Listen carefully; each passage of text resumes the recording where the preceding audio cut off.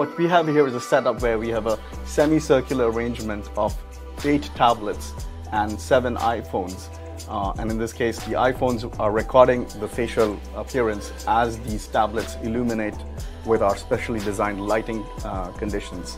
And with that, we get all of the 3D shape and appearance that we then can use to create a realistic rendering of a human face.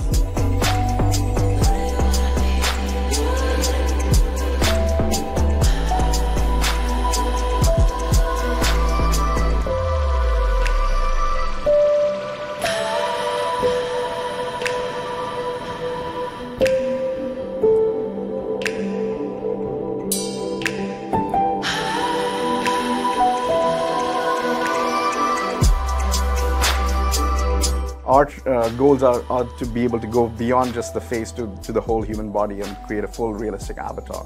And once that happens, then maybe you're looking at the entire fashion industry or the clothing that you might want to try out in a virtual space.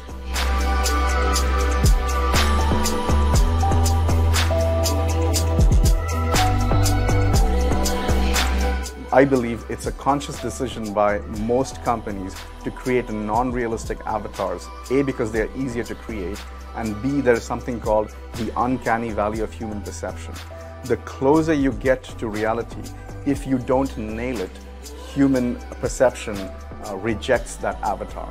So it's almost better for the consumer for traditional avatars to be non-realistic and cartoonish-like, because then they don't mind it if it doesn't look like them. And hence, for us, one of the big goals has been to really cross that uncanny valley to total realism, where basically now you accept it because it really represents you. And we believe in the metaverse there will be many gaming and non-serious applications where you can get away with the non-realistic avatar. But tomorrow's metaverse will really also be about serious work.